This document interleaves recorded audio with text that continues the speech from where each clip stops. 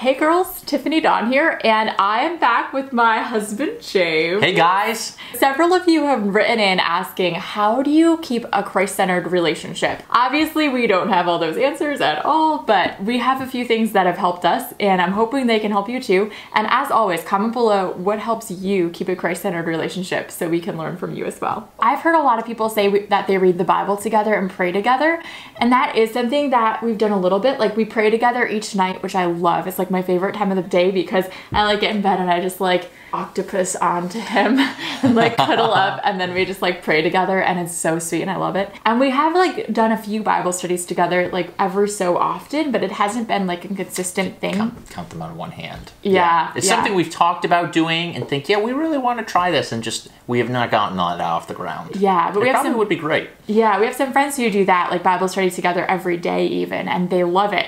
So that's a great idea. It's just not something we've really explored. We more like do our Bible study on our own, and then we'll come together and like we'll share what we're learning with each other. And that's really encouraging to me because like we both see different perspectives on God. I think since being with James, I've learned how to love people better and just how important that is. And I think from Tiffany, I've learned about how much God cares about the little details of your life. I think that the most important part of keeping a Christ-centered relationship is for each person to have a relationship that is focused on Christ. Yeah, meaning that each of you has Christ at the center of your own personal life. It's so easy, especially when you're dating or married to someone who's a Christian, to think, my spouse is a Christian, and you can just sort of put your personal relationship with Christ on cruise control. And you can almost just try to glom on to that other person's relationship and think, wow, you know, my spouse learned so much in their time with God. That's great, and I'm kind of learning from them. But there's no substitute to you spending time with God alone. There's no substitute for that. Yeah, I really think that's the key. If you want a Christ-centered relationship, both of you need a Christ-centered relationship of your own. I think that really is key. An analogy we heard once was the analogy of the triangle. Which is if there's you and your partner, and then God is up here, and as you each get closer to God, you get closer to each other.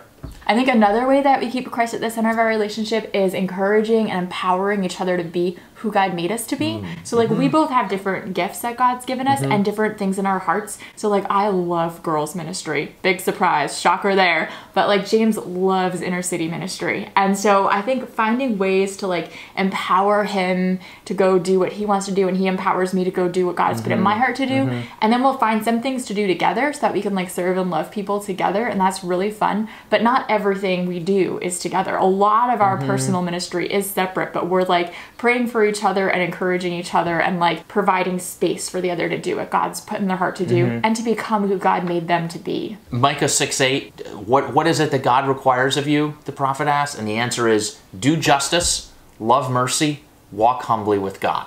The three things. And I think when we see that in our marriage, when we are each personally embracing that in our marriage in the way we treat the other person, and in the way we as a couple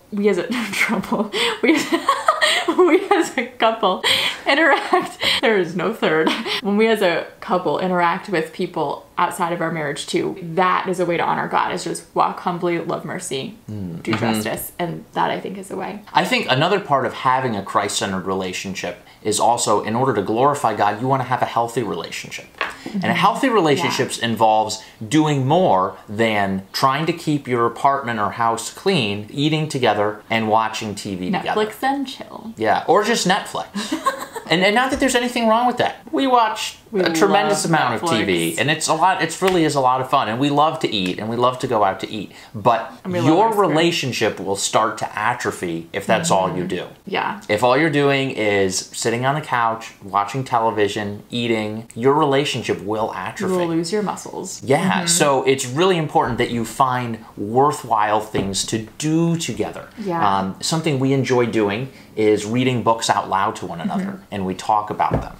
That's something that's really good. We enjoy going on walks together. And this is something we're still trying to develop too, because we have different energy levels and different interests, so we are trying to find more things to do together, because you have to do things for your relationship to grow. Yeah, and not just Christian things, just things that aren't just watching TV. I think for James and for a lot of guys, like doing things together helps you feel more connected. And for a lot of girls and like myself, talking about things helps you feel connected. So you have to find like that happy medium of having both in your relationship. So you're growing together. And that honors God. 30,000 words a day, 10,000 words a day.